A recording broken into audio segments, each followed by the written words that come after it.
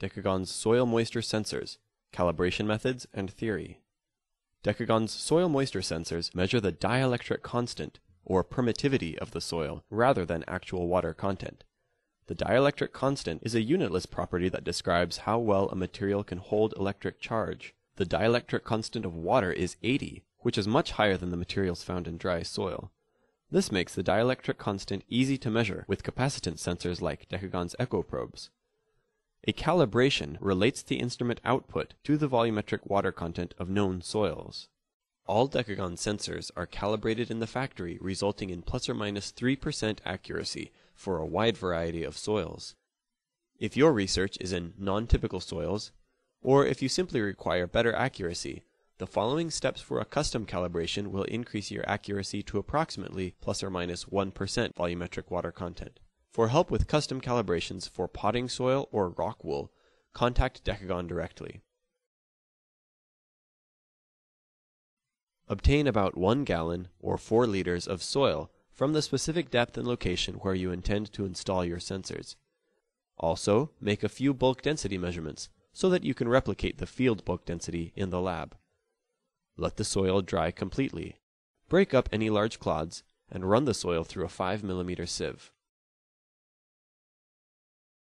First, pack the soil into a calibration container approximating the field bulk density. It is generally necessary to add the soil in layers, packing each layer before adding the next. After the soil is packed into the container, insert the sensor and the black plastic base vertically into the soil. If you are using the EC5, 5TE, or ECTM, insert the sensor directly into the packed soil by hand. When using the 10HS, the EC10, or the EC20, use the insertion tool to create a pilot hole for the sensor. Be sure the tool goes straight into the soil without any lateral movement, which would create gaps in the sample and result in mistaken readings. Take a probe reading of raw data, using the device that you will be using to log data in the field. This is important because different loggers vary in their excitation voltage, and the output of some sensors depends on excitation voltage. At this point, you will either have raw counts if you are using Decagon data loggers, or a millivolt output if you are using CSI loggers. If you are calibrating the 5TE or the ECTM, which are digital sensors, you will have unprocessed raw parts. You'll want to repeat getting probe readings a few times to check that you are getting consistent numbers. The next step is to collect a volumetric soil sample. Insert the volumetric soil sampler fully into the undisturbed soil near the probe. Remove the sampler, shave excess soil from the end with a flat edge. Place the sample in an oven-proof container and close the lid.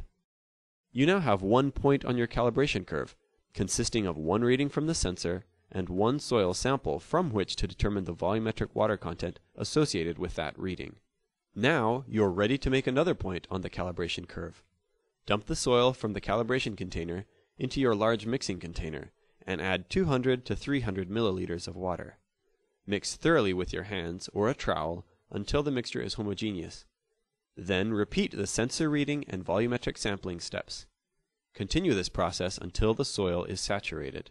Next, weigh all of the soil samples that you took with the volumetric soil sampler, and then put them in the oven at 105 degrees Fahrenheit for 24 hours to dry off all of the water. Weigh the samples again after they are dry. The difference in weight is the volume of water that was in the samples. This whole process generally yields 5 to 7 calibration points. Make a graph with volumetric water content values on the y-axis and raw counts on the x-axis. Then construct a calibration function based on this graph. The relationship is often linear, but is sometimes best fit with a quadratic equation, especially in soils with high organic matter content. You should now apply this equation to the raw data that you download from your loggers. If you are using DataTrack software, you can apply the calibration function under the Setup tab. If you are using Eco Utility software, you can apply the calibration to the downloaded Excel file. For CSI loggers, apply the calibration in your data logger program or during post-processing. For more information about calibration methodology or theory, go to our website, www.decagon.com, under the Education tab. We are also happy to answer your questions personally. Contact us at support@decagon.com.